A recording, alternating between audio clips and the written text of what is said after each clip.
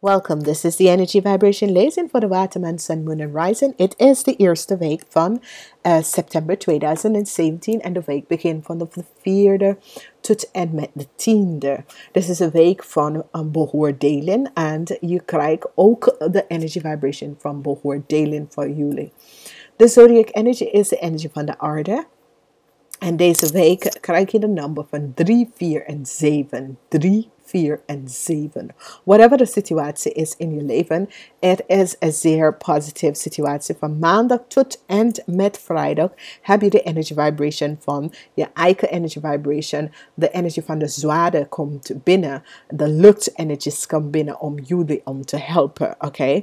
Vanaf de weekend, zaterdag, zondag heb je de energy vibration van de Pentacles, de energie van de Pentacles, which is een balance, een stabiel energy that comes in voor jullie, oké? We gaan even verder. We gaan even kijken. Op maandag heb je de 3 van zwaarden. 3 van zwaarden is een loss van iets. Je verloor iets. En je verloor iets. Maar je krijgt iets beter. Oké? Een nieuw door. Een nieuw pad wordt geopend in je leven. Je verloor iets, maar een nieuw pad wordt geopend in je leven. Whatever de situatie is, je krijgt een nieuw opening in je leven. Dus je verloor iets, maar een nieuw pad wordt geopend in je leven. En zo ga eens even verder. We hebben de energy vibration van de energie van de 4 van staven. De 4 van staven is de tijd om even rust te nemen. Oké? Je energie is even uit. Je bent uit balance.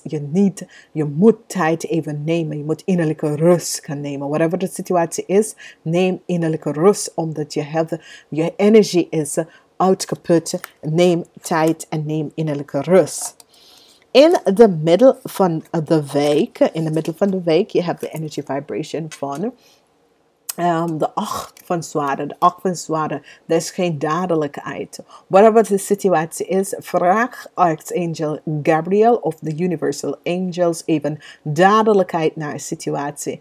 Dit is een heel leuke deck. Ik vind het is de eerste keer werk ik met deze deck, maar het is zo fantastisch. Van wekens door de dag kan je even zien dat je voelt de dove staat in, maar het is een soort van bescherming, maar je hebt geen dadelijkheid over niks. Maar maakt niet uit, want hulp komt. En hulp komt op goede manier dat je het niet verwacht. Hulp komt op positief, goed manier dat je het niet verwacht. Op donderdag heb je de energy vibration van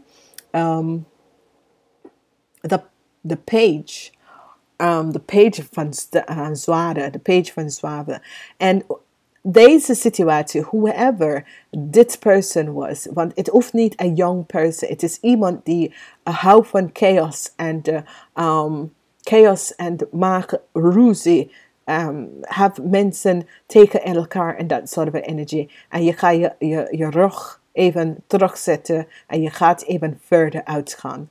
Je gaat dus achter jou laten en even verder uitgaan. Whoever de persoon of de situatie is dat have creëerd chaos in je leven. Je zet je rug daar en je gaat even verder vooruit gaan.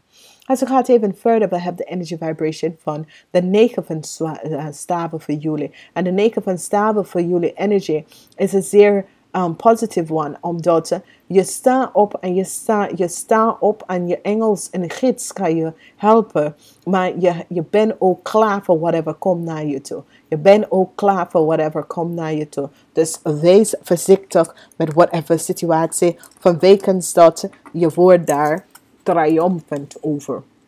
Dus als mensen proberen, en dit is wat ik zeg altijd tegen mensen, als je gaat voor iemand, graaf eentje voor jezelf. Omdat iemand probeert even wat om te doen, maar nou, je gaat het overwinnen. Je gaat het echt overwinnen. Je gaat een groot overwinnen krijgen. Oké, als we gaan even verder. Op zaterdag hebben wij de 7 van Pentacles. 7 van Pentacles komt met conflict over geld. Whatever de situatie is. Er is conflict over geld voor sommige mensen. Voor sommige mensen is dat je probeert even boven water te trekken met je financiële situatie. Whatever de situatie is. Je probeert even over water te trekken met een bepaalde situatie. Dus whatever de situatie, whatever speelt in je leven, het komt best wel goed uit. Omdat zondag krijg je een onder aarde elementen. En als je hebt, weet je, moeilijkheid met geld en dat soort van ding. Je krijgt de as van Pentacles op zondag. Dus dit is best wel goed. Dus dat zeg ik. Dit was een zeer positieve week voor jullie. Omdat van maandag tot en met vrijdag krijg je de zware energie. Dus je wordt beschermd in deze week. En in de weken krijg je de energy vibration van stability. En hier krijg je de laatste dag, krijg je op zondag de as van Pentacles. En de as van Pentacles voor sommige mensen brengt financieel stabiel in je leven. Voor sommige mensen, je krijgt nieuwe baan, extra geld komt naar jullie naartoe. Whatever it was, omdat deze week was een week van whatever it was, deze week was een week echt van geven en nemen. Je krijgt wat en je geeft wel wat. En je financiële situatie komt tot stabiel. Er is heel veel succes, heel veel victory over whatever situatie daar was. Dus het wordt zeer positief. Dus het is een zeer positieve week voor jullie. Niet vergeten dat je nummer is 3, 4 en 7. Ik werk hier met de goddess van de wijsheid van de nacht en het zegt mediteer.